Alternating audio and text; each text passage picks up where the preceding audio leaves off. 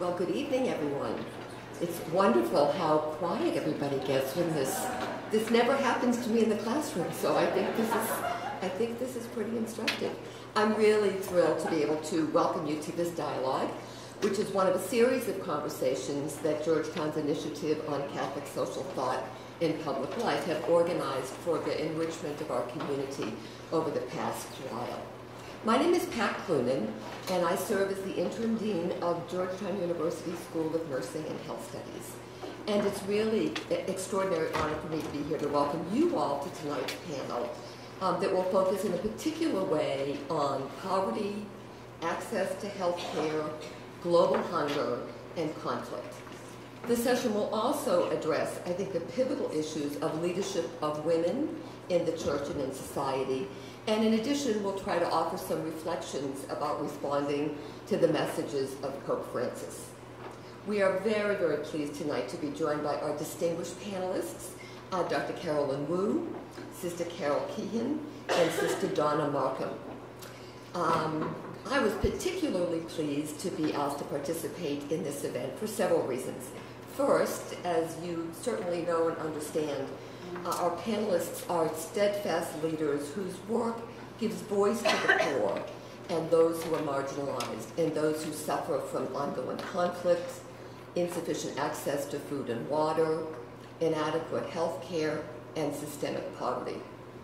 Two of our three panelists, Sister Carol and Sister Donna, reflect the enduring contributions that women religious have made in these crucial areas for centuries. In fact, and here comes a shameless plug for the School of Nursing and Health Studies, get ready, our school came into being in 1903 due to the vision and the dedication of members of the Sisters of St. Francis. So we hold a particularly warm spot in our heart for women religious. The Sisters of St. Francis, back at the turn of the last century, hoped to educate a nursing workforce to improve the health and well-being of those in our local communities who were served by Georgetown's hospital. 112 years later, in 2015, our school's impact has actually expanded significantly, not only locally, but also globally in the care of people who are ill, around nursing care, laboratory sciences, health systems, population health, and health policy, which from my perspective is an extraordinary reflection of our founders' enduring legacy. I'm also quite honored to be part of this event because of the extraordinary and palpable enthusiasm by the recent visit of Pope Francis. I don't know about you all, but at Georgetown we were all Pope all the time, and so we were all quite energized and quite jazzed. And I think many of us felt a sense of renewal because of his particular attention and focus on the needs of the poor. This university, this extraordinary place in which we are all gathered, through our educational activities, our research endeavors, and our meaningful collaborative partnerships with our community agencies, I think we provide a particularly strong combination of active engagement in the world as well as sort of reflective and contemplative questions that ask us to think more thoughtfully and carefully about our commitment to service of the poor and underserved. Our campus activities around the environment, around health disparities, community-based engagement, again at the local, national, and global levels, really provides this university with an extraordinary opportunity to serve the common good of society, particularly and especially those who have been marginalized and have been underserved. One of our Jesuit traditions that we speak quite explicitly and passionately about is this notion of magis. Our president, Dr. Georgetown, talks about magis, which basically suggests that we should never be happy, kind of resting on our laurels. There's more to do, there's more energy, there's more opportunities for commitment, collaboration, and engagement. And I think one of the more tangible ways in which our university has demonstrated their commitment to magis is our initiative on Catholic social thought in public life, which is hosting this dialogue. It's our extraordinary fortune to have John Carr scribbling away over there as the director, the director of our initiative. always a teacher, John. I can always look in the back row. John brings to Georgetown really quite an extraordinary background, working as the director of the Department of Justice, Peace, and Human Development at the United States Conference of Catholic Bishops. He's worked at the White House Conference on Families and is director of the National Committee for Full Employment. He will moderate tonight's session, and I'm sure will give us all really powerful insights as we think about how to frame this conversation moving forward. Again, I welcome our panelists, Sister Keehan, who is President and CEO of the Catholic Health Association, Sister Donna Markham, who is President and CEO of Catholic Charities USA, and Dr. Carolyn Wu, President and CEO of Catholic Relief Services. Please join me in offering our panelists a warm welcome.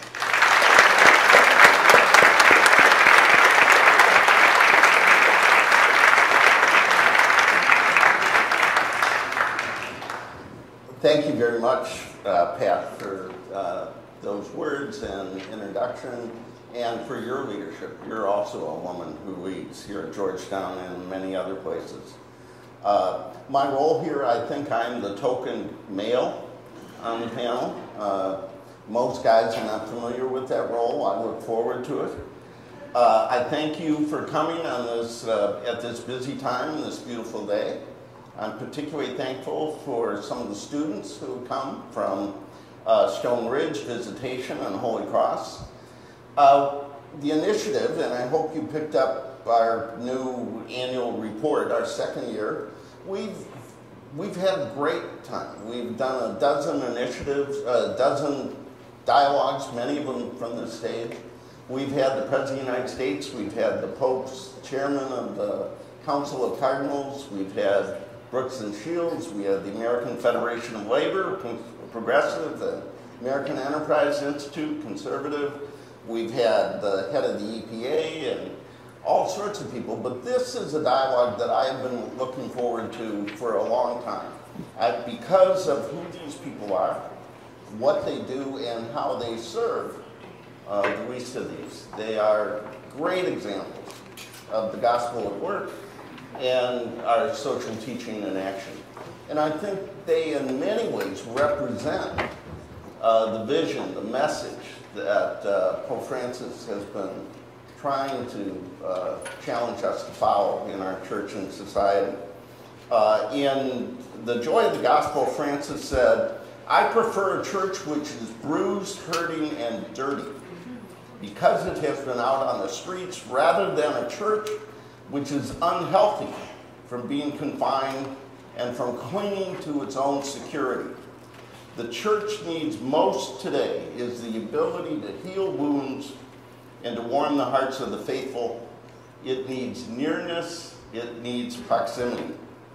I see the church as a field hospital after battle," Pope Francis said. He also said, in addressing a group of women in Rome, he spoke of the indispensable contribution of women in society, in particular with their sensitivity towards the other, the weak and the unprotected. "I strongly hope that these responsibilities can be further opened up to the presence and activity of women, both in the church as well as in the public and professional spheres." So here are women leaders who bring together that option for the vulnerable, the field hospital, and the leadership of women in the church. These are the women who actually lead the field hospitals and put our faith into action and serve the common good. So the first question I'm going to ask them, because I think they represent in so many ways what Pope Francis is calling us to, is what they saw as Pope Francis made his way from Washington to New York to Philadelphia. I'm just going to say an additional word. You've heard the formal titles, but Sister Donna is the newest part of this triumvirate. Less than a year, I think, is 4 months. 4 months. Well, in Washington, that makes you an expert.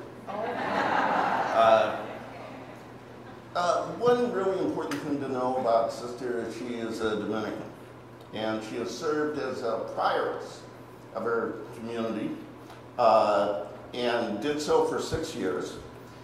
She is the first woman president of Catholic Charities in 105 years.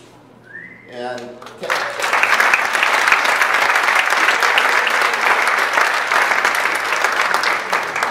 we know Catholic Charities. You may not know that it serves 9 million people in this country struggling with poverty. She comes to this position with a distinguished academic and professional career. Her background is in psychology. She has been president of the Behavioral Health Institute for the Mercy Health System. She has academic credentials. She's been at Northwestern. She served briefly here at Georgetown as Director for Leadership Initiatives and an assistant to President Jack DeGioia. One of the things I've learned about Sister is she has a particular effort to help Dominicans in Iraq, having been there twice, watching out in people in that desperate situation. So she is not someone who sits, in a clinic or in an office, but she goes where the needs are in dramatic ways. You've seen her at the National Press Club. You've seen her before Congress. I think Washington, Sister, doesn't just need, your leadership as an advocate for the poor and all that. I actually think your professional training could help. Maybe. Group therapy. Just think about the last few weeks. We had John Boehner's tears. We had Paul Ryan's reluctance. We had Joe Biden's amazing, impressive anguish over the right thing to do. Those were, I think, amazing displays of humanity. We've had some less attractive things. We have what's going on the campaign trail. And we have what we watched today and so many days in Congress as people. You were an expert in organizational behavior and change. We could use some of that here in Washington. So you could help us see the poor as our sisters and brothers, and maybe with your training you could help Washington work again. What did you see in Pope Francis' visit? I actually think you had a chance to visit with him personally. I did, yeah.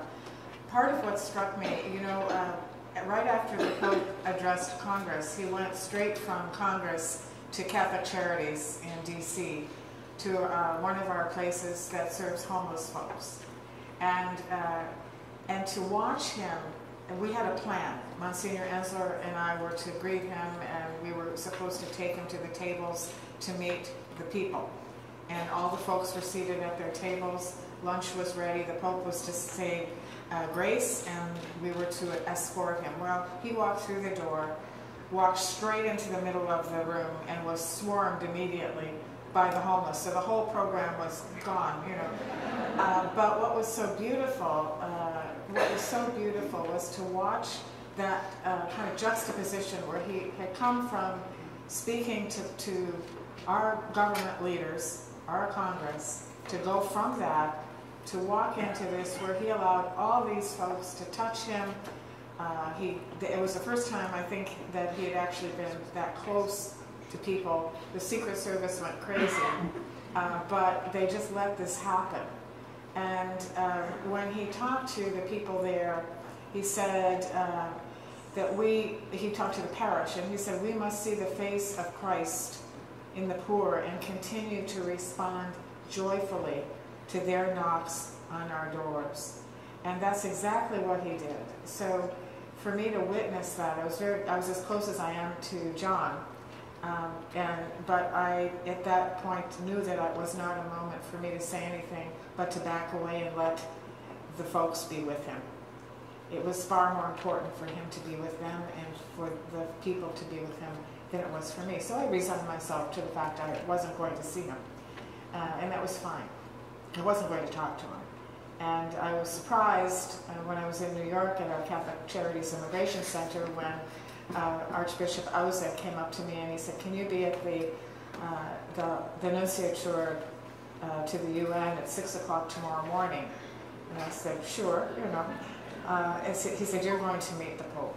And I did. And it was quite an experience. He doesn't speak a lot of English and my Spanish went I said a few things in Spanish and got totally panicked and overwhelmed and thought, well, this is, so I was able to thank him for all that he has done to raise awareness of all of humankind to the plight of those who are dispossessed and on the margins. And I also was able to thank him for what he is doing to try to heal the hurt of the American sisters. And so that, and then he gave me his blessing.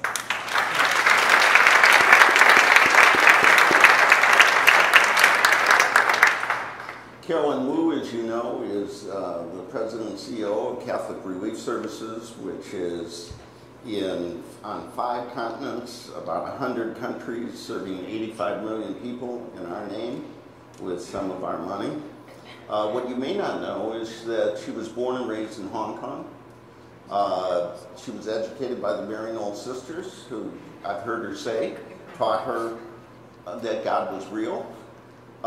She immigrated here as a young woman, went to Purdue, and got several degrees there, joined the faculty.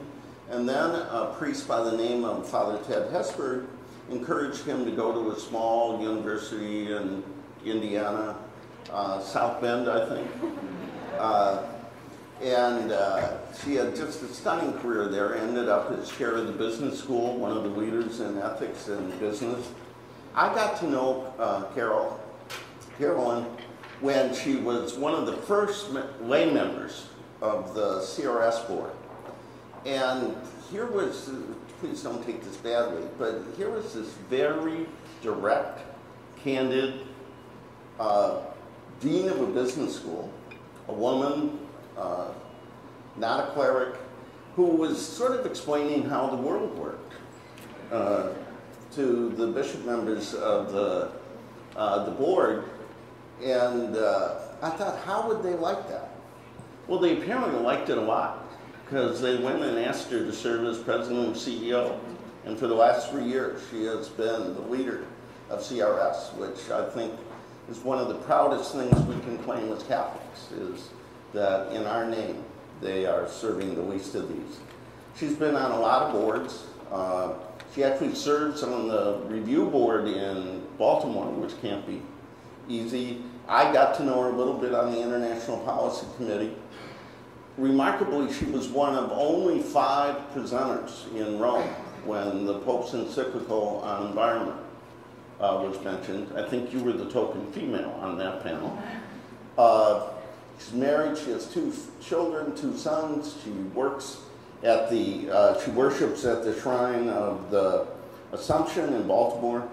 Foreign Policy named her as one of the 500 most powerful people on the planet, and one of only 33 who was a force for good. So,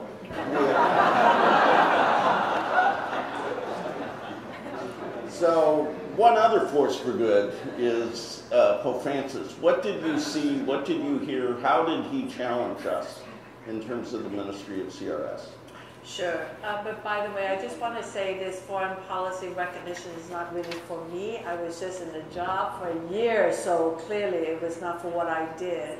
But it's really for the work of CRS over 70 years, and also acknowledging the role of the U.S. Catholic Church. We are the official arm of the U.S. Catholic Church out in the world. So just please really enjoy your honor too, being recognized as one of the 33 forces for good. By the way, the other Catholic so recognized is the Pope. So the U.S. Catholic Church is in good company. I love the Pope. I think I've now met him 4 or 5 times. I don't speak any Spanish, and every time I greet him and he greets me, I always say, I'm praying for you. I said, pray for me, and he would say, pray for me too. That's always our exchange. You know, reflection on the Pope is so rich. He says so much, taught us so much. But I just want to say 3 ways he has affected me and challenged me. I think one of the points that he has is to not be afraid. We, I think, are not mean-spirited people. But sometimes we act out of our fear. We don't like strangers, for example. We don't like people who disagree with us. When we give, we are fearful of, you know, whether we would have enough. But I think his point to us over and over again is, do not let the fear get the better part of you. Go out and engage. And part of that, losing that fear, is because if we really believe in God, that's where our courage comes from. And so I think he encourages us to do that. The second point, which is sort of a major issue that I have to work out for myself, and I pray a lot about it, is that I think he really challenges us about how we live, how we share, how we deal with sort of the plentifulness in our own lives, and how do we turn to the people who are the very poorest, who are at the margin. I think his encyclical, Laudato Si, is not just about the environment. It's about relationships. It's about how we relate to God, how we relate to neighbors, and how we relate to the world of things and creation. And so for me, it's sort of that whole sense about, I think most Americans have too much. And I definitely think I have too much. But letting go is not easy. And when I think about the Pope, I think about the challenge to ourselves and what we hold on to and what we're willing to give away. And I think it's the most difficult thing. I think that's an area which I often tell God, I'm sorry, I'm not there. I don't even see a path to go there, but if God does miracles, that is the part in my life, I think, that needs the most work. The third and final thing I think about the Pope is that I just have this feeling I don't want to let this man down. He worked so hard while he was in the U.S. He did have sciatica. He was, not comfortable sitting or walking or whatever it was, but there he was. Not only did he have a full formal agenda, he also had a lot of unscheduled visits that he also did. He never missed a chance to be greeting people, to go out to them. He put himself out there. I mean, this is a person who is not scripted at all. He speaks from the heart, and he lets the Holy Spirit guides him. And he's right out there, I think, helping us really sort of comprehend the faith. And I just have this feeling that I just don't want to let this man down. I don't want his visit to be a one-time event. CRS is working on a big program called Island Climate Change. Starting in January, we have new materials every 2 weeks. And it's the whole idea that I don't want his work to just sort of go away, or his impact in this trip. Want to build from it just so that the message is heard. So those are the three things: to not be afraid, to look more deeply in the way that we live, and does it really reflect sort of the love that God asks us to live in? And the third thing is to not let him down. Wow. Don't let him.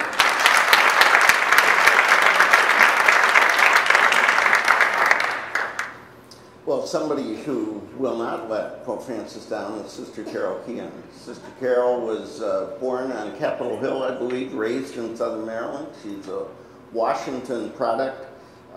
She is president and CEO of the Catholic Health Association of the United States, with 1,200 Catholic healthcare entities, hospitals, and assisted living and care.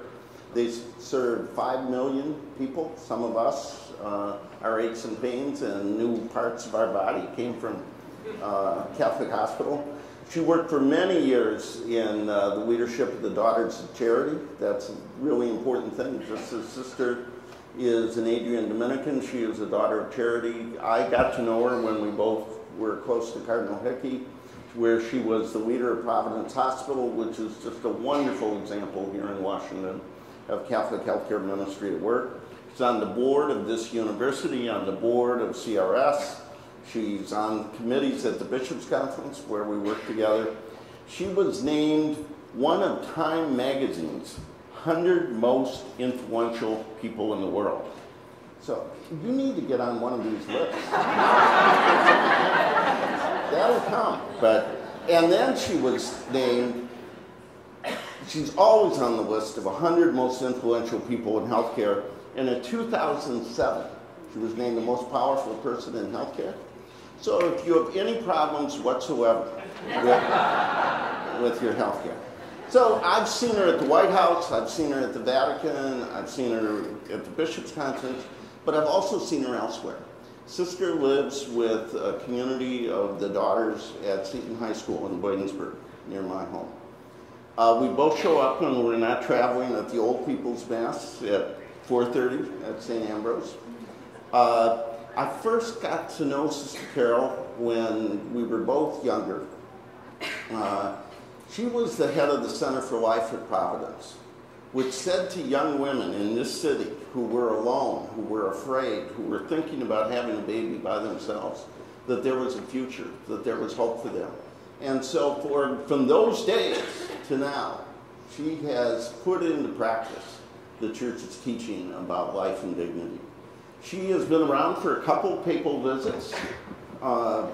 What did you see? What did you hear? And what do you think it means for the healthcare ministry of our church? Thank you, I think, John. First, let me just set one thing straight. People can hardly resist announcing that Time magazine chose me as one of the 100 most powerful people in the world. And it sounds really classy, I know. Think about it and look at the list. It's me. It's Lady Gaga. There are a couple of dictators. It is not the communion of saints. Now, I use that line all the time when I'm introduced that way. And then all of a sudden, a couple of years ago, Cardinal Dolan got on. So I have to try to find a way to revise that line, so don't tell him. But I want to first echo Sister Donna and Carolyn, who really did capture a great deal of the incredible visit of our Holy Father. I was over the moon. I am just so incredibly grateful to God for this man. And believe me, I was up at 3 o'clock in the morning to drag myself down to walk into the White House on the lawn there and be there when he got there, do the same thing for Congress the next day. And it was an absolute joy to do it. When you listen to our Holy Father, whether he was talking to the Congress, to the United Nations and all the leaders of the world, or he was talking to prisoners, or as Sister Donna described it, he captivated them. He captivated their hearts. When have we had such an incredible example of someone who shows God's love so well to whoever you are, wherever you are? And while he doesn't say, oh yeah, everything you do is just fine, sweetie, he calls you to be your very best self. And in differing, he differs in a way that calls us to be what we're called to be, to bring out the greatness in each of us. What an incredible lesson that is for us, who when we disagree and want to show you how miserable your stupid opinion is and how unworthy it is of humanity, and he doesn't do it that way. And you watch the incredible sensitivity that he showed in Congress when he didn't come and tell Congress what to do, although he had been invited to. He came and told Congress about how many great Americans we've had, whose example is an example for all of us. What an incredible way to deal with that situation.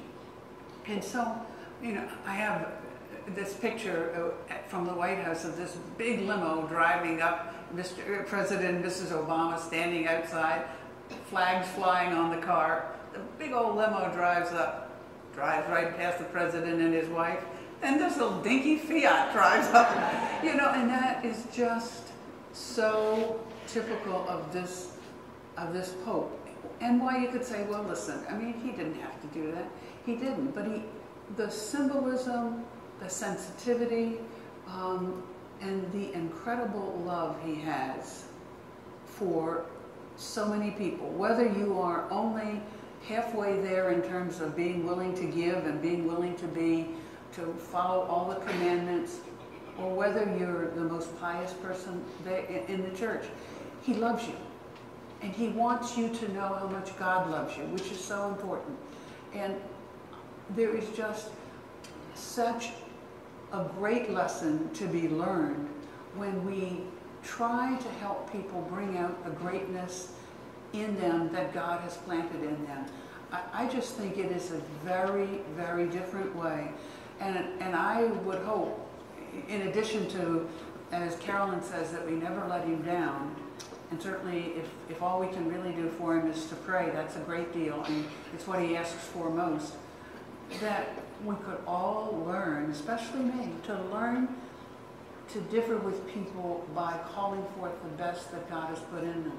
I think that is an incredible gift, along with his great love for the most disadvantaged. Wonderful.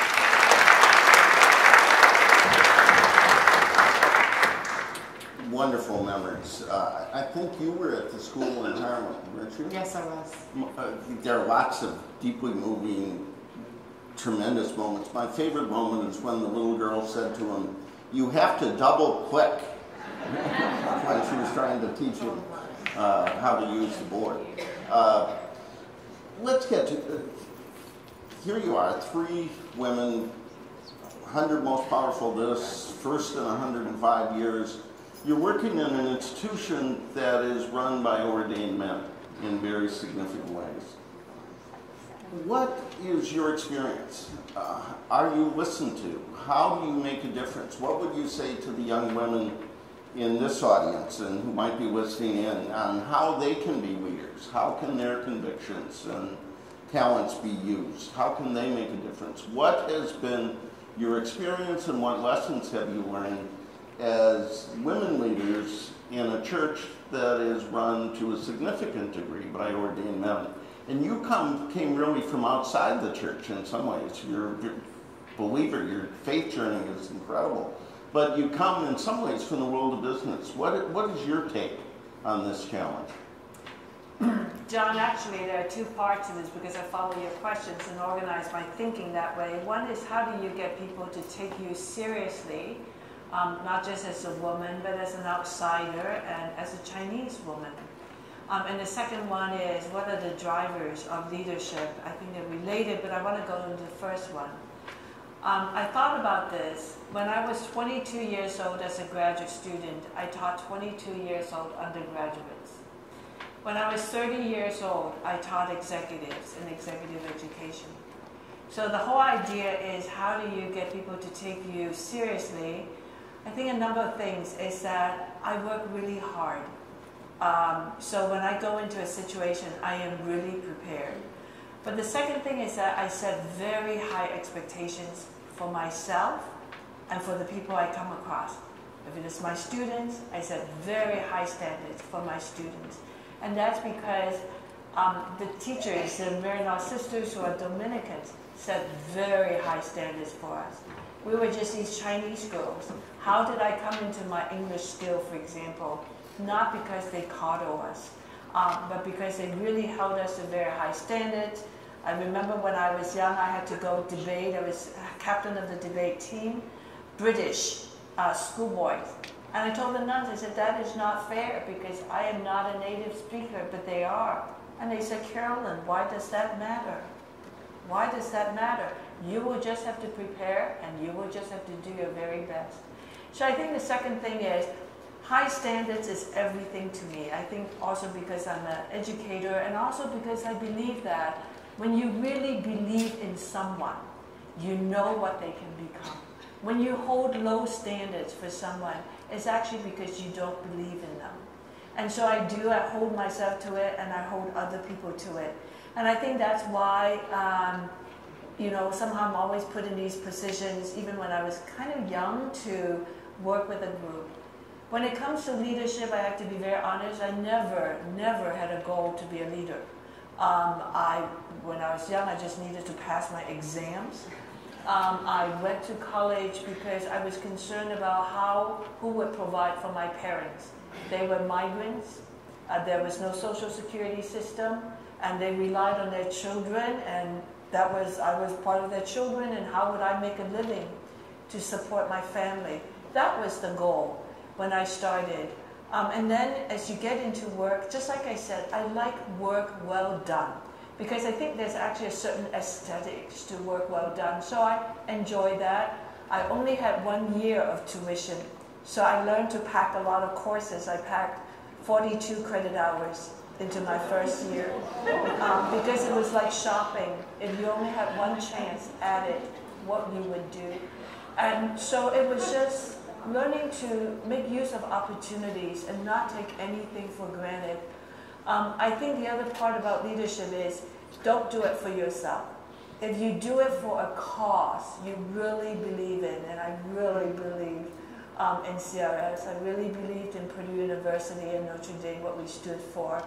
Do it for the cause, and do it so that other people could do the best work so that they could be worthy of the people who are entrusted to you, whether they're students, whether they're the poorest of people, there's a responsibility to them. And so that's my leadership story.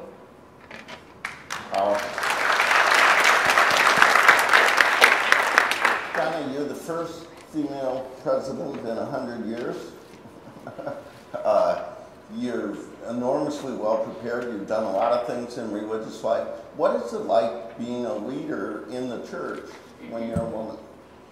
Well, I'll start with a kind of a funny story. When I was 26 years old, I finished my PhD, and I was going to be starting working in a hospital in the psychiatric unit with the severely mentally ill. And I got a telephone call from the rector of the seminary, the major seminary in Michigan, and said that the priest who was to teach psychology had fallen ill, and would I be willing to teach in the graduate school, pastoral psychology. I said, sure. So I got out there, and the dean of the school, the rector asked me, the dean said, how are you going to teach them? They're never going to take you seriously. Because it was all men, of course, you know. And I said, well, I'll do my best.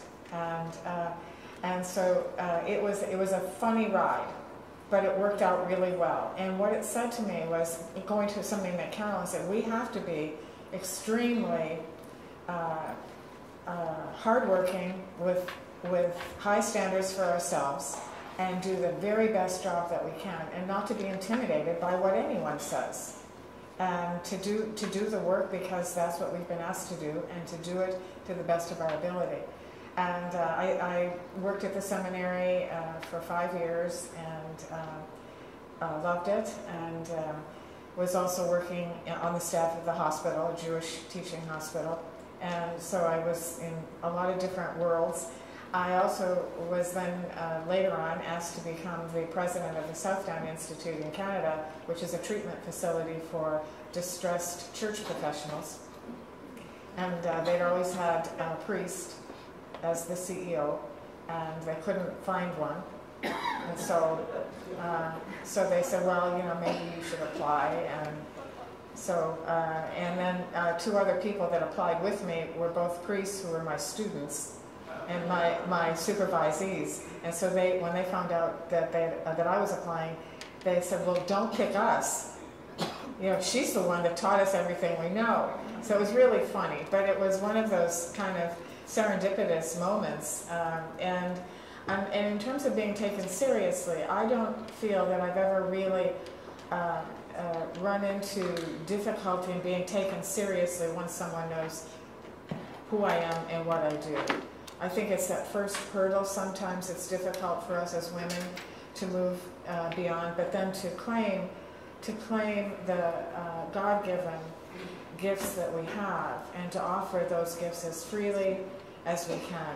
In terms of style of leadership, I have learned that I think my style of leadership has been somewhat different from some of my male predecessors in various positions, and I think it reflects being highly relational, banking on a team of really strong folks, and trusting the team, and knowing that we're all in this together, and not needing to be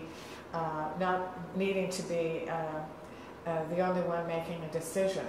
So collaborative decision-making style based on the collective wisdom of the group is really important to me, and I think that's been a part of the joy of being in leadership. And I think in some ways it's something that we women learn early in our lives, how to get along, how to count on each other, even how to get help from each other when we're writing our doctoral dissertations or having to teach class. We used to trade notes so we wouldn't have to do, we could only do a third of the work. We'd have our colleagues do some of it, and we'd all trade. But it's that kind of working together that I think is a real gift in leadership today. And I think it is something that women are really often able to offer to the work environment, wherever that may be. Sister Karen, I'm stunned that a faculty member would use someone else's notes. Oh, we did. We traded them all the time. Your lessons, your experience, your advice on this topic. Well, the first thing I would say is be competent. I think Carolyn's words really ring true. Nobody should take a job that they're not competent at, and so it's important to develop competencies and to really work hard at that. I would also say, as you take different roles on your way up, don't be so focused on your way up as you are on the group's way up, because there are lots and lots of people. I have a hospital mentality, so you just have to forgive that. That you can help. Whether I might be becoming the CEO, but if I help somebody who is a dietary aide get back to school and get a different kind of, a better paying job and better able with her education now to help her children, or somebody who's a nurse aide, help her and move to being an LPN or an RN. All of us move together. And I think one of the greatest things that helps you in leadership is when people are together. You really are a team, not just in language, but you really are. And people know that you really care about them and what's happening. Now, I come out of a very different background that's advantaged in terms of leadership in healthcare. If you stop and think about history in this nation, at a time when women didn't have any jobs, you either were a nurse or a teacher in grammar school or high school, you didn't have any jobs in business. You didn't, and sisters didn't even go out of the house, didn't eat in restaurants. I mean, never mind deal with the business world. At that time, in the history of women and in the history of women religious in the United States built the largest, most successful healthcare system the world has ever known.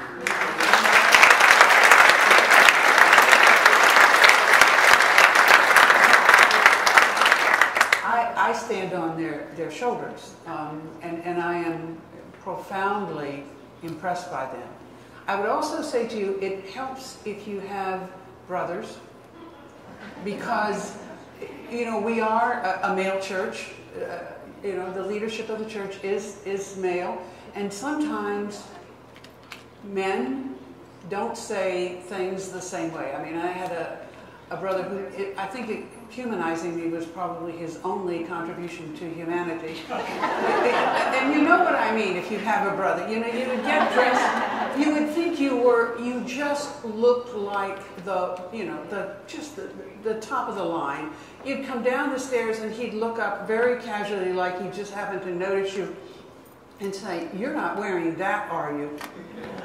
You planned for 3 weeks what you were going to wear." And poof, and I can remember one time, because I've had some incredibly wonderful relationships with the men in our church, and particularly in the hierarchy. Certainly John alluded to Cardinal Hickey, who could not have been kinder. Cardinal McCarrick, my dear friend, who no matter how beaten and battered I am, always says, "I'm her friend." Certainly Cardinal Wuerl, and many priests and bishops across this country and at the Vatican. So I have to say I have been very well treated for the most part.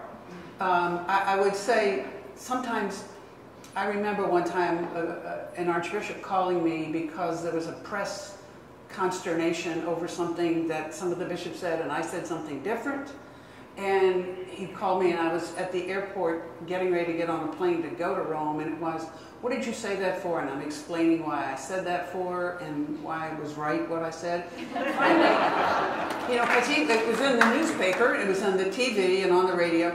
Finally, he said to me in utter exasperation, well, what would the TV and the media and the newspapers even care what you think for? And you know, he just didn't get it. I mean, it wasn't me. He was a nice guy. I said, I represent all 635 Catholic hospitals, all 1,400 nursing homes and surgery centers. He said, oh yeah, I get it now. So, you know, you just don't get your back up. There are just too many good people in the world. And if every once in a while, if there's a little lemon in the tea, put a sugar in it.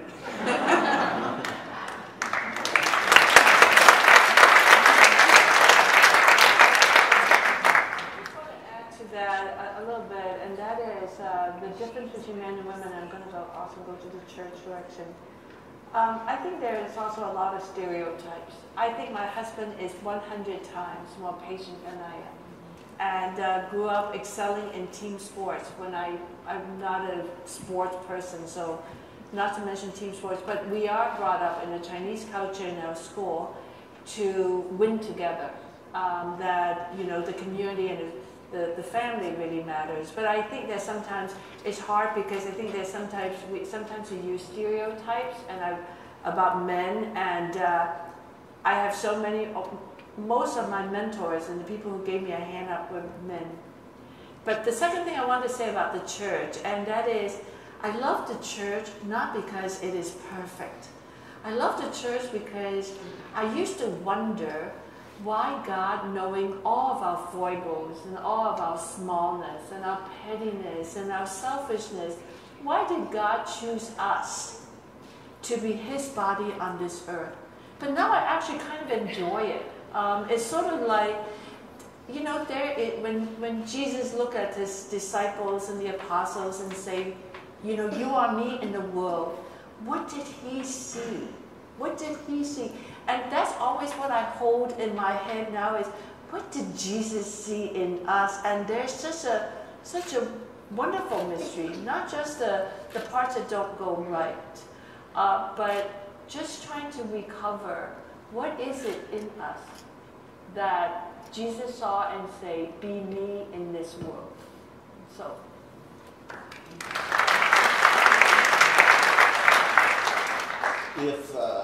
If we Googled each of you, we would find a lot of things, very complimentary, you know, most powerful this, most holy that. We'd also find sort of two paradoxical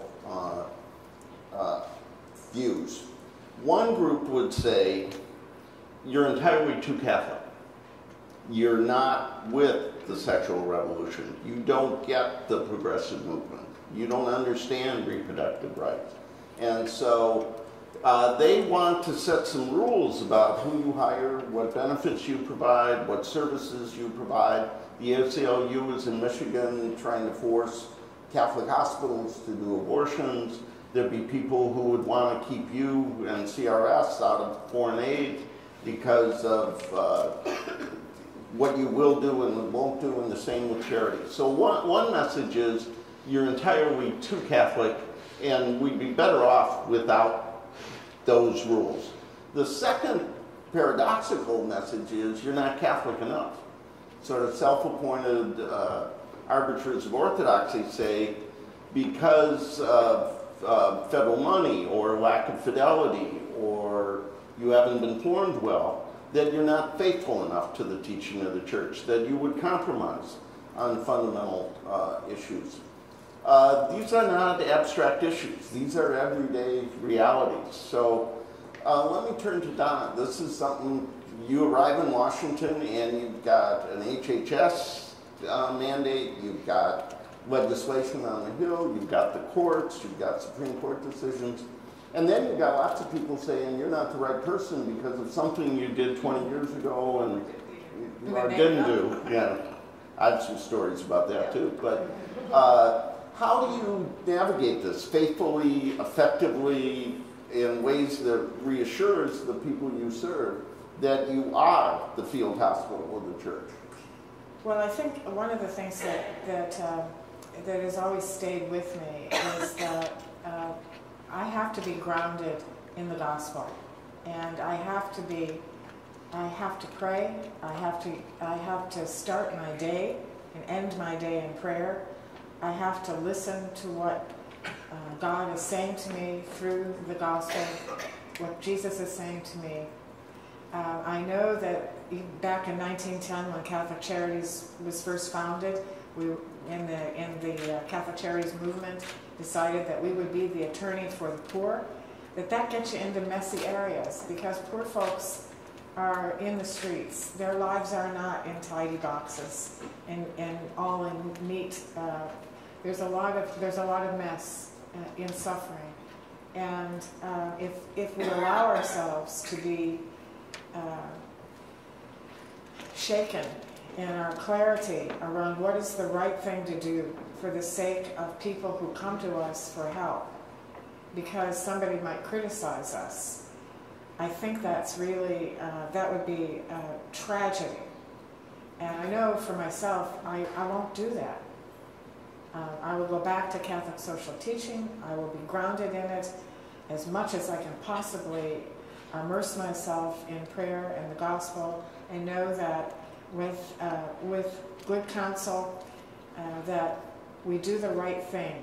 We do the right thing for people who are suffering, for people that are in the field hospital, and we're going to take some shots.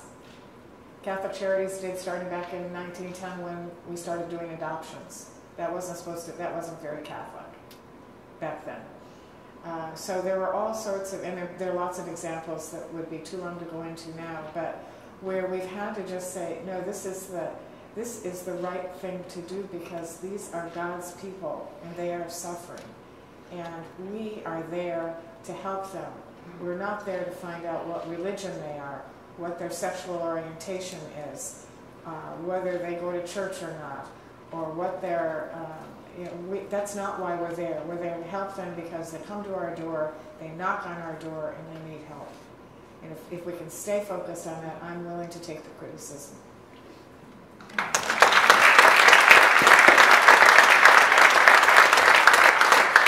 Carolyn, there are people in this town who would erase conscience clauses that allow CRS to do its work around the world. There are people in this town who would say if you take any federal money, you should not consider yourself Catholic. How does CRS, there are people who have gone after you personally on both ends of the spectrum. How does CRS keep faith with our principles and engage the world? That's a divided world. So several things. When there are these attacks, I actually don't worry too much. It doesn't bother me what people say about me. I do worry when they say it about CRS, because it could affect our ability to really serve. So I would say to the secular critics who said, you know, the Catholics are out of step, they're out of touch, and should we fund them? On that point, our overall response is judge us by the work that we do. Judge us by the way that we keep a promise to the people we serve, and maintain our religious freedom to operate in the areas which does not violate our church teaching. But go ahead, assess us on the basis of the quality.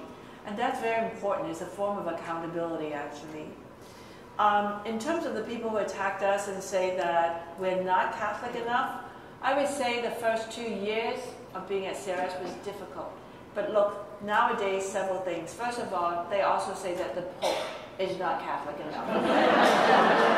Heard that. But the second thing is that we are really clear on what the church teachings are, where it interfaces with our activities. There are things we don't do. We do not distribute condoms. We don't advocate it. We don't, we stay with the teachings of the church on that. And, we have a governance system. It's not just Carolyn Wu and 3 colleagues deciding what to do. We have a board of bishops. We also have a special committee, our advisory committee on Catholic identity. We also consult with the Bishops' Conference. So we are also very consultative. And in the end now, actually, it's a good thing in the sense that you do pay attention and say, did I violate church teaching? And I think that's always a good thing to ask ourselves. So not just assume we're always doing the right thing. But on the other hand now is to be able to say this type of criticism is destructive. It's actually Archbishop Chaput, when the Philadelphia World Meeting of Families donors were criticized, he said this is destructive and it is divisive. And I think that we're now learning to sort of speak back to these particular issues. But at the same time, I think self-reflection is good. I think having governance is good. But just like Sister Donna said, is, you know, again, we work in the name of Jesus. We don't just charge out as our own people. And so what we are called to do, I think the gospel is very clear. Sister Carol, you've got no issues in this area. No issues to speak of. You know, I think, and Carolyn made the point, I think it is important if someone has a challenge for us, whether we're too Catholic or not Catholic enough, if they're asking that question or raising that concern in good faith, to listen. Because just like has been pointed out, this Holy Father pushes us to do more. You know, yeah, you're doing a lot of good, but could you do more? We have a new need. You know, you look at Syrian refugees, look at the refugees from all over. Could we do more? Is there more could we stretch ourselves? You know, when you say, you know, we're too Catholic, are we too harsh in the way we talk about things? Are we too, you know, that our Lord talked in the gospel about putting burdens on people that they could never carry? Are we too self-righteous in the way we talk about teachings of the church? And so if people are asking that in good faith, okay, let's think about it, let's look at it. If people are asking about it, and I must say we have in our society and in our church people who do not appear to be asking it in good faith, who seem to make it their favorite indoor sport to be shooting at folks for being too Catholic or being not Catholic enough. And their tactics are all the same. And so that's when you have to say, our focus is on the needs of people. If we could be found by our Lord walking in on us when we're doing what we're doing, if we could explain it, if we could say, you see, I'm doing this because of what I've read in the Gospels. I'm doing this because of the beauty of social teaching of our church. I don't think we have to pay attention to those, and it would be better if we didn't let ourselves be upset. Now, I will say that we do have to stand together at times as church, and Carolyn and I have had some experience with this. When people, people can go after me, they can go after Carolyn, but when they start to go after our staff, that's when we can't. When they start to undermine the faith of people who believe in the mission of Catholic healthcare, Catholic relief services, or Catholic Charities, and try to make people of goodwill, people who write a check for $5 every 2 months out of their Social Security because they believe in the work of the church, and to undermine that, to create, it's not that the $5 is going to make all the difference in the world, but their prayer, their faith, their support makes all the difference in the world. And to undermine them and to give them a sense that the church is off base. To give a sense today that our Holy Father is off base, I think, I haven't been able to decide to sin against the Holy Spirit, but I think we're getting close. This is wrong, and we have to find ways to stand together and say, if you have a concern, we'll hear the concern, but we are not going to allow that kind of behavior. That is antithetical to everything the church stands for.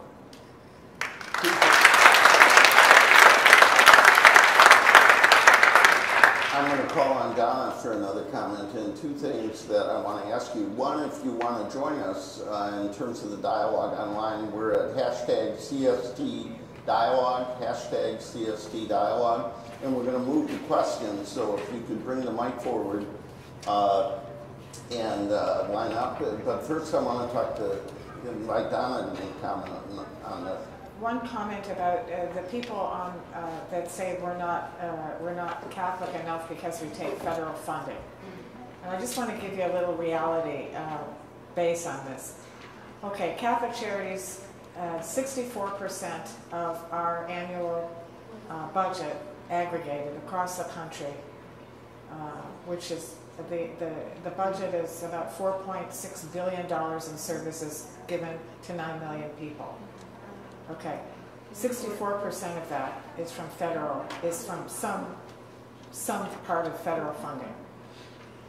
7% of our revenue comes from the church, and the rest of it comes from folks who donate. So 64% from government funding for food security, for housing, for disaster relief, for education, for mental health care. All right, so people, and so then it's like, if we were to say we will not, and some people have said, you know, Catholic Charities should take no federal money. If we did that, what would happen to those 9 million people? Is the church going to make up for that? Can we really say that we're going to raise 64% of that budget, not engaging with government funding? So that's the reality, and there are some places across the network that will refuse federal funding. So it is a complicated issue, but just when you hear those numbers and say only 7% of our revenue comes from the church. Catholics pay taxes, so yes, Catholics pay taxes. Yes. Yeah. I'm impressed how brave and better people on the panel are. I would invite people to come forward. I would invite you to go to hashtag CST Dialogue. But I've had similar experience, and you said when it comes after you, it doesn't matter. Well, I was attacked for being a part of some processes with some people who didn't agree with us on everything. And it affected my daughters enormously. They were passing all this stuff around. And my sons less so. We're talking about difference between men and women. They didn't seem to care as much. But they sent it to my oldest son, Mike. And he called me and he said, Dad, how much trouble are you in? And I said, well, it's pretty rough. If I lost my job, I'd have to move in with you. And he said, well, I'm not living with some pro-abortion activist. I was not, but be careful who you can count on. I would encourage people to tell us who you are, where you're from, and try to put your question in the form of a question. Hi, my name's Jennifer. I'm from around here. I go to Holy Trinity Parish. And my question's kind of around your role as leaders, women, and the concept of feminism in the church. So I consider myself a proud Catholic woman and a proud feminist, and I know that those are two things that are hard to, mesh sometimes. So I kind of wonder, what would you tell young women growing up in the church today who want to feel a part of the feminist movement, who feel a huge call into it, but also want to stay true to their Catholic roots and still be a huge part of the Catholic Church, as three people who have shown that you can be a female leader in the church and make a difference? You have to assign the question, I guess. Otherwise, we just look at each other. My dear Alphonse. Sister Carol, why don't you start? Well, I would say there are many, many wonderful things about the feminist movement. Many wonderful things. It, like other things, has some pieces that perhaps are the lunatic fringe. We have the lunatic fringe in our church, so I'm not offending anybody gratuitously. Or we have the lunatic fringe in almost every group we're in. But I think if you take the best of the feminist movement and the best of our church, and I always have to remember, we are not in the church because we believe in the pastor or the bishop or the pope. We are in the church because we believe in Jesus Christ, we believe in the Eucharist, and it always bothers me that we act like there's so much division on the important things in the church. We are wholeheartedly in belief. And so if we can, I have a sister who left the church and she was always on my case, and I say, Bobby, it's because you take the rules too seriously. But I think the thing of it is we have to know what are the things to take seriously in our faith and in feminism. And we also have to have patience because it is a journey. And remember, we are 6% of the Catholic Church in the United States. We still have women who are Catholics who have no choice in who they marry, who have no choice about genital mutilation. So it is the whole church, and the vast cultural differences. It is a challenge to bring along, and we want, when we do bring the gift of feminism from the United States, we want to bring the best of it, not all the junk part.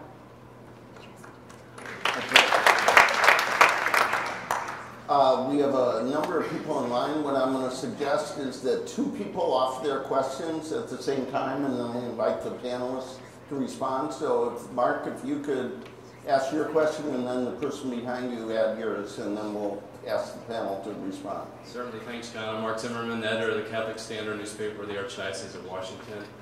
And John, as you mentioned, as the speakers have said, the Pope has used that image of the church as a field hospital. He's also emphasized the message of encounter. And I wanted to ask all 3 of you if you could share a story of an encounter with the poor or someone on the margin that just has really shaped you as a woman of faith and as a leader. Okay. If you could add your question, and then we'll invite responses. Sure. My name is Jane Vonner Malhotra. I'm a resident here in D.C., but I want to put forward a question that relates to the ordination of women, which I hope to see in my lifetime. The reason I have hope for it is our wonderful Pope, who is politely, I think he's taking his papal silence period right now, but I know he's about to open the dialogue because he's such a proponent of dialogue. So first of all, I'm grateful to Georgetown for having this dialogue here today. But also I wanted to share that when I was 10 years old, I lived in Fort Wayne, Indiana, and I had a calling to serve as an altar server. And couldn't do it because it was only for the boys. Over time, I talked to the women who were of strong faith in my family, including my aunt, Ann Patrick, who was a nun. And she said, they all said, well, you just write a letter to the bishop. So I wrote a letter to the bishop, Bishop McManus, and he wrote me a wonderful letter back and said, I see what you mean, but the cardinals in Rome won't allow us to make this change. And that's when all my aunts said, that's called pass the buck. What I'm hoping for is if you women who are great leaders in these beautiful Catholic organizations could talk about what you hope for the status of women in the church in the future. 2 powerful questions: the status of women in the church in the future, and an encounter with the poor who shape you in your ministry. Why don't you start? Sure. Let me respond to the encounter one, and then if we have time, I'll respond to the second one later. A story I'll share with you, it happened on Christmas Eve, and I was working in Detroit, and I was driving, and I always do a lot of inadvertent sightseeing when I'm driving, because I'm lost all the time. Anyway, I ended up with a flat tire in the core city of Detroit after dark on Christmas Eve. Was terrified by myself, and a homeless guy was on the street. This homeless man was there, and he came over to see if he could help me. And he tried to change the tire, and it was too frozen to do it. So he said, well, I'll take you somewhere where you can call, because I didn't have a cell phone at the time. I'll take you somewhere where you can call somebody to come and change your tire. And I thought, this is crazy, but I needed help, and I went with him. And he did indeed take me to a friend of his who had lived in one of the public housing units in Detroit. And I made the phone call, then came back out with me, waited with me till road service came, offered me a cup of coffee from his thermos. And I tried to give him some money to thank him and wish him Merry Christmas, and hopefully he could find a place to stay that would be warm. And he wouldn't take it. And he said to me, just, no, I don't need it. Please find somebody who needs it more than I do and give it to him or her. And I was floored. So what happened to me was, as I reflected on him, I thought, first of all, I was ashamed of my own fear. Secondly, I was ashamed because I don't know that I would have done the same thing if the roles had been reversed. And then I thought, what a lesson he taught me about being kind, no matter how desperate, no matter how uncomfortable, that kindness transcended everything. And that made a very profound impression on me. It's probably part of why I loved working with the severely mentally ill. So. Status of women in the future or an encounter? I'll go. I could talk about encounter with the poor just because we serve 85 to 100 million people who have make less than $1.25 a day. But I'm going to pass it. That would be the easy question for me to take on. I want to share one experience of encounter and then speak on the issue of my thoughts on where we are as a church.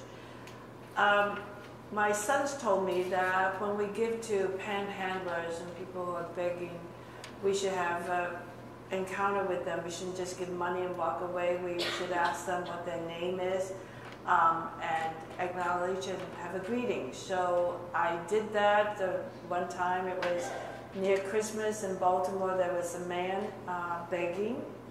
I was very busy. I was walking by, but I thought, oh no, I'm going to turn back. And it was Christmas, so I gave him $20. And I said, hi, and I'm Carolyn, and what is your name? And he said, my name is Cleo. And I said, well, Merry Christmas, Cleo. And he said, can I give you a hug? I said, no. It was as intuitive as that I just jumped. I mean, I could have an encounter where we exchanged name and greetings, and I looked at him as a person, all coached by my two sons, put into practice. But when he said, can I give you a hug? I just, before I could even think, I just said, no. And that cost me a lot of reflection, John.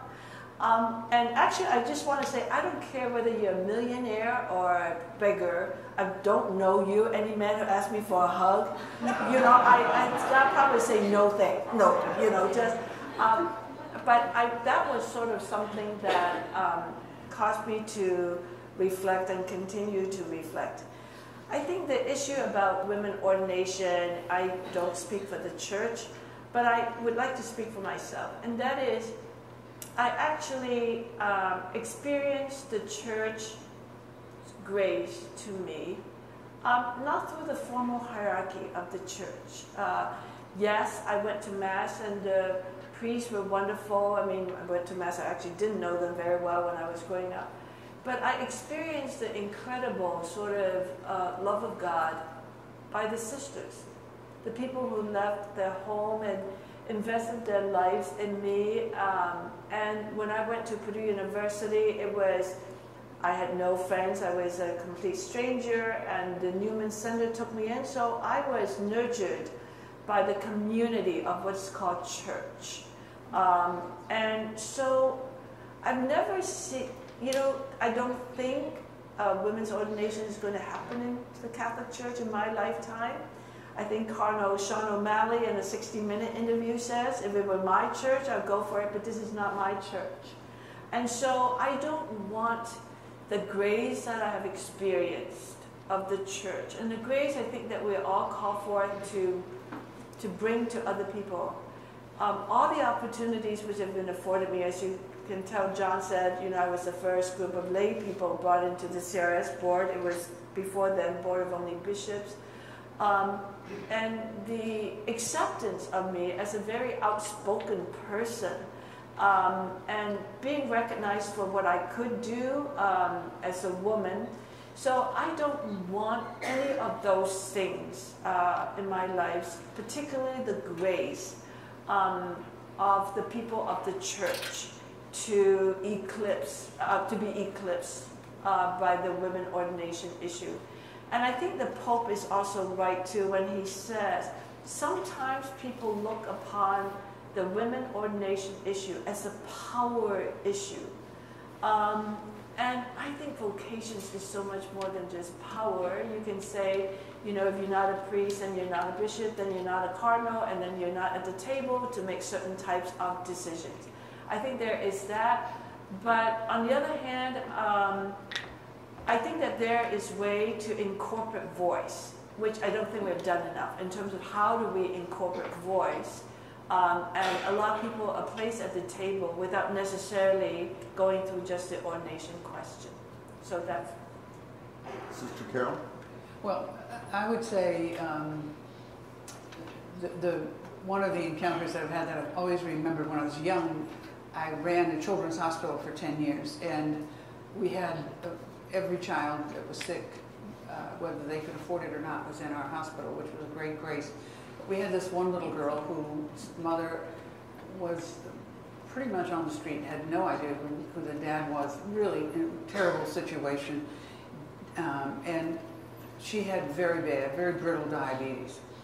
And she was in and out a lot, B. And when I finished Mass at 7 o'clock, I always made rounds in all the nursing units in the hospital. And they said B came in last night, really bad, coma, very, very ill. So we stabilized her, and I went in to see her, and she was sound asleep. So she needed to be asleep much more than she needed to talk to me.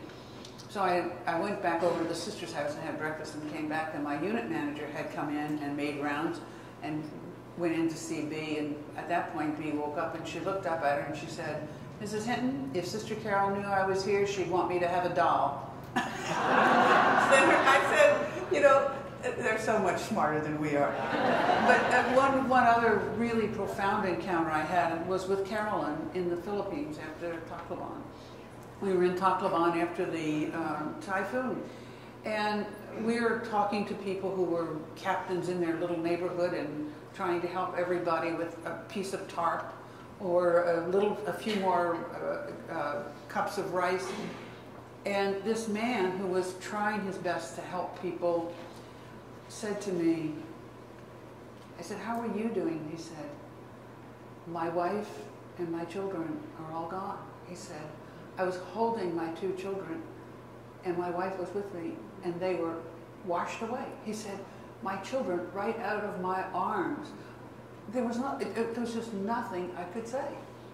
And you looked at him, and what he was focused on was not that until I asked him. What he was focused on was what could he do for this group, this group, this group, and this group. Such selflessness is overwhelming. When it comes to the issues of women in the church, our ambassador to the Vatican, Ken Hackett, asked me if I would come over and do a talk a couple months ago, being held, sponsored by a number of the embassies, being held at the Pontifical University of the Anthonium. I think that's it. Is that right, Cardinal? Anthonium? For the first time, there's a woman leading a pontifical university. Very big change. One of the things I think that not so much talking about ordination as talking about playing a role in the church based on what the need is. There are lots of roles that traditionally have been played by priests that don't need to be ordained. Cardinal McCarrick chose for his chancellor one of the finest women in Washington. And she did a magnificent job. She keeps trying to retire, and Cardinal Wuerl won't let her. So that gives you a sense of, and she's incredibly well thought of by priests, bishops, as well as the lay staff and the people of this archdiocese. And so I think if you look at the positions in the church where we can be of service, not so much where we can grab power, I think we're on that road. In terms of ordination, I'm not sure that I would say we're on that road yet. And I'm not sure that that's in my lifetime going to happen. I do think that we're making significant progress. And again, I would point out, we are 6% of the Catholic Church. The women that we have to help raise up don't have control over any part of their lives. I really am very concerned that we use the talents and gifts we have to be there. I'm also concerned, though, that when women have the ability to lead, that we use it. Only using 50% of the talent God gave the church is not a good idea.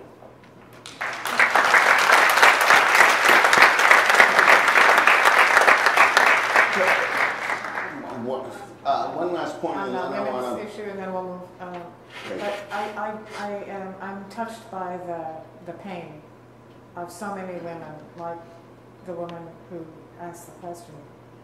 And that pain, because there are women who feel deeply called to celebrate Eucharist. And they feel that. I do not have that call.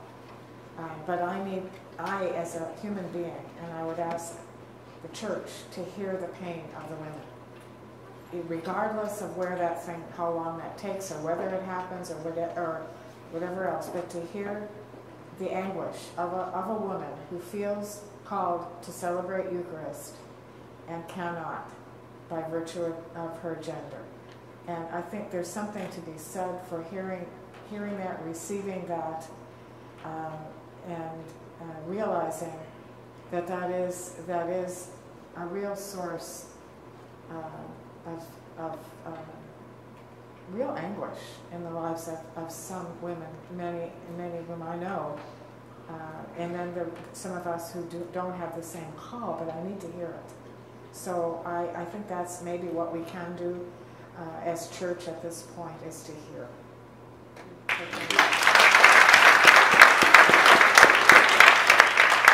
Can I ask the three people in line to share their question, and we'll try and get a comment from our panel, and then we're going to have to wrap up pretty quickly. So.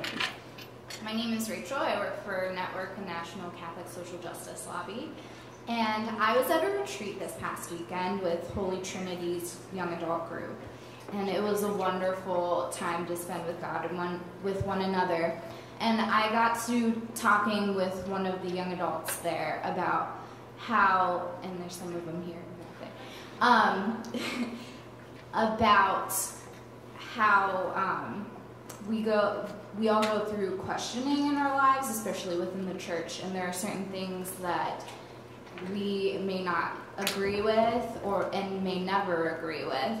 And where's the space in the church to openly question in a safe space? Because I haven't necessarily seen that. It's kind of like you have to be sneaky about it and like have conversations and be like, oh, I actually think this, but it's not what the church thinks. So how have you found a safe space to question, and what do you think the church could provide to have that safe space? Because we were thinking like a Bible study of like questioning or something like that. Thank you. Join us, please. Hi, my name is Andrea Ulrich. I'm from Houston, Texas, and I've since moved here Thank you all for being here. You're incredibly inspirational. I consider myself lucky to be here and to listen to you and to rejoice in your accomplishments. My question is on the intersection of faith and leadership. So part of being a good leader is making good decisions. Could you carry us through a specific moment or a turning point when your faith and your relationship with God carried you through a major decision? Okay. Hello, my name is Kimberly. I'm a second-year medical student here at Georgetown, and I'm also one of the presidents of the Catholic Medical Association student section. And these last couple months I've been really pushing and trying to gain support and promote an organization that my classmates started, the Global Surgical and Medical Support Group. And at every corner, I've been confronted with naysayers and those that have a lot of they just don't want to support the group because they're supporting refugees, the Catholic refugees in Erbil, Iraq, working with Bishop Warda, and a lot of the problems arise with, oh, it's a conflict zone, oh, it's dangerous, oh, it's politically charged. And as women in leadership of these organizations, where you are helping people in communities much like Erbil, how do you respond to those people and try and turn it around so that you can then get that support? Thank you. Thank you very much. So, where is space to question? Where has your faith carried you through a difficult moment of leadership? And how do you respond to the needs of people in danger, refugees? Maybe come to Sister Donna on that one. I know you're personally involved with religious communities in Iraq. Yeah, that's an interesting. I know Archbishop Warda, and I've been there twice, and probably going back a third time. I think, and there'll be people always that say, "Are you out of your mind?" There comes that point where, again, I mean, I have no desire. I do not feel called to murder them, but I also know that sometimes we have to take a risk because people count on us to be there. And I don't know whether, I mean, your question was not clear to me, like whether you're dependent upon funding, that people don't want to fund you because you're going into that war zone, or whether it's just saying don't go there because it's a war zone. But I think there does come that moment where we know that it's the right thing to do. And we also know that there are times when it's not the right thing to do. So I think getting good counsel on that and not letting the naysayers tamp down the enthusiasm to do something that's really important.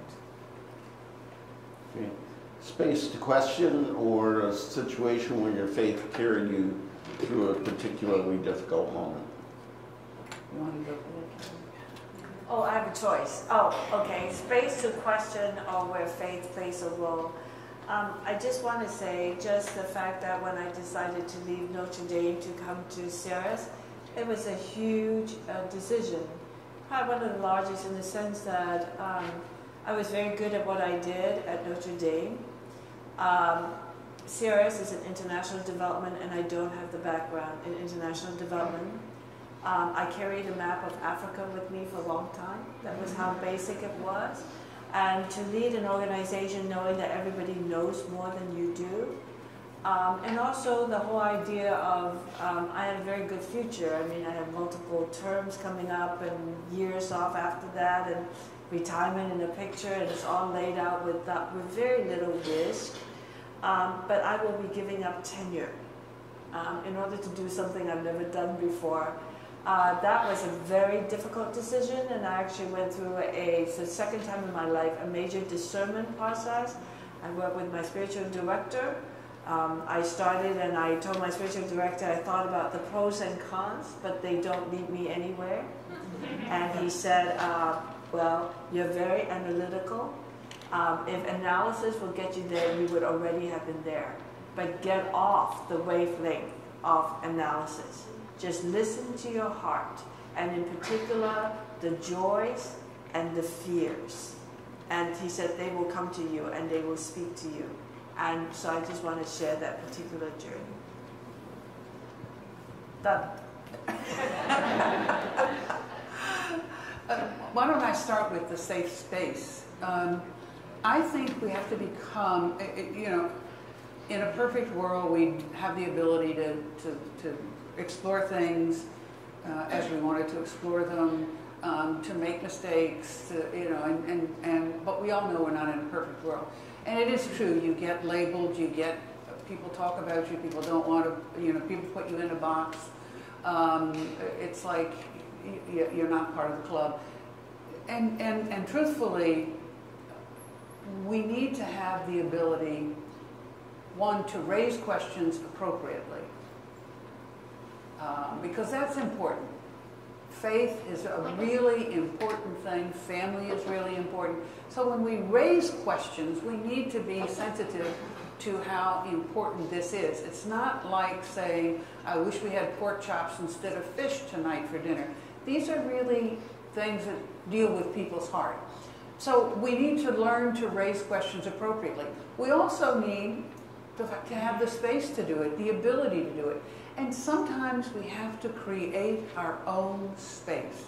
Sometimes we have to say, I'm not going to wait for somebody else to find that for me. I'm going to make it for myself. And when I have thoroughly had the opportunity to sort that out with people that I trust and people that will tell me yes, no, where'd you ever get that idea, then I'll be prepared to talk about it in a bigger forum. Or I'll know I was so far off base, thank God I didn't tell anybody but my two best buddies, and I have enough on them, so if they ever tell on me, I'll tell on them. But I think sometimes we have to take charge of that ourselves and make our own space, our own, and that's what friends are for, that's what church is for. Find the people in your church where you can say, well, I always wondered about, or something that always gets me is, and other people, we can talk it through and try to be able to create a space where that's big enough for people that don't agree with you. Because then you're really good at space making and at looking at those things. I would say the hardest thing I've had to do following my faith was to endorse the Affordable Care Act. So that's the end of what I had to say. Finished. I just want to go back to this space. I look at myself and as the party to whom someone wanted to have a conversation with. I think the most important determinant of whether I'm willing to enter into that space is the issue of trust. Whether that conversation is allowed to be private, whether that conversation is allowed to be exploratory, that it is listening, that positions are not quoted and put out in the public. So I would say, as Sister Carol said, we could create that space. But that space ultimately is really, it is about grace. It is about whether we parties who have very strong but different opinions could come down and hear each other and hear the pains associated with that. That whether that conversation is safeguarded, that it is private, and that it is not about argument. It is not about winning. It is not about debate. And when you enter into that conversation, it's not just what you want people to hear, but what you are also willing to be able to hear. I think that is the trust and that is necessary to have the grace for that space. And I think we could pray about it, but I think it takes some risk sometimes to reach out to someone. But I think if you reach out in that spirit and say, what do you need in a way of trust in order to allow that conversation to happen? The one comment that I would add to that too is how important it is that it happens, that there is that place. And I'm going to give an example of it because I think it speaks to that, the importance of finding the safe place. This is about 20 years ago. I was on the general council of my religious institute. A sister came to see me and she said, Donna, I don't know what to do, I'm in love. And so I talked with her for a while, and then a little while later, another sister came to me, same issue. So then I'm getting the message. There are maybe because I had a background in psych, they were coming, but then I'm thinking, there are things happening, and no one feels like she can talk about it, similar to what you had stated. So I said, I put an ad in the congregation bulletin and said, if there's anybody who wants to come to a meeting at an undisclosed location in the middle of the country for a weekend, if you're in love and you want to talk about it, and you'll trust your sisters to tell the story, the truth, and you'll maintain absolute confidentiality, and you will never disclose who was at the meeting. And of course, the priors general at the time was saying, "You're not going to tell me who's there." I said, "No." So, but anyway, so we held this meeting in the middle of the country in an undisclosed location, and there were about 35 sisters. Big congregation, over 1,000 of us. Okay, so, but 20-something years later, not one of those women left religious life. They all worked it out with each other. And it's the importance, I think, of being able to talk in safety and be able to be absolutely truthful about the experience and know that no one's going to judge you, nobody's going to do harm to you, and in that safe space that we are able to strengthen one another and have the energy and the commitment and the faith for the journey as it unfolds. So I'd say important, go for it, make it safe, do it.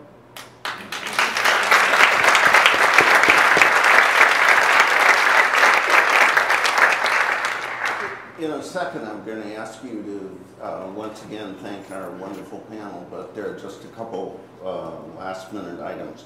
One, I want to call to your attention and invite you to our next dialogue, which I think is quite remarkable.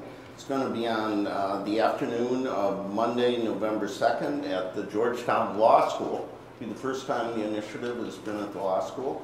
And it's focused on Pope Francis' environmental encyclical, and particularly the issue of climate change in the poor.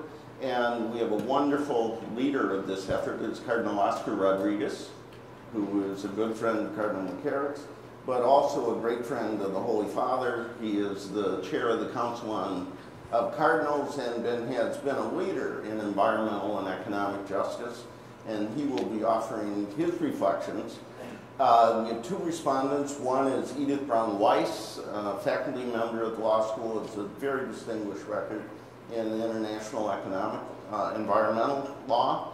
And John Podesta, who is affiliated with the law school and served as President Obama's environmental czar, although I'm sure he had a different title. But that is Monday, November 2nd at the Hart Auditorium in Georgetown University Law Center. For those of you who may be Latinos, that evening we're going to have an informal discussion with Cardinal Rodriguez for Latino leaders under 40. We are going to check driver's licenses at the door, so you can't come, Cardinal. Maybe. But we think this is a unique opportunity. It's part of our outreach to young leaders in Washington, all of them, and especially Latinos.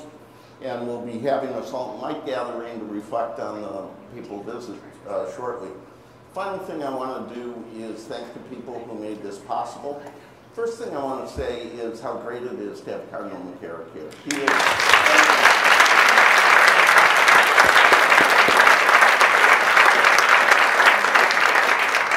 each of us could tell you stories about how he has supported our leadership. He has been particularly powerful in his support and helpful in support of the initiative, so it's just tremendous to have you with us. And the people who make this happen, Caitlin Devine, Angela Miller-McGraw, and Alyssa Fernandez actually did the work to make this possible. I want you to thank them for their good work.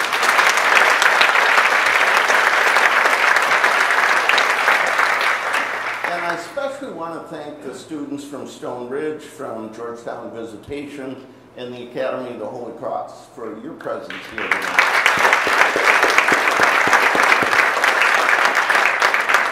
And I want you and all of us to thank this wonderful panel. I, for one, am proud to be a part of a community that produces and follows leaders like these. Thank you very much.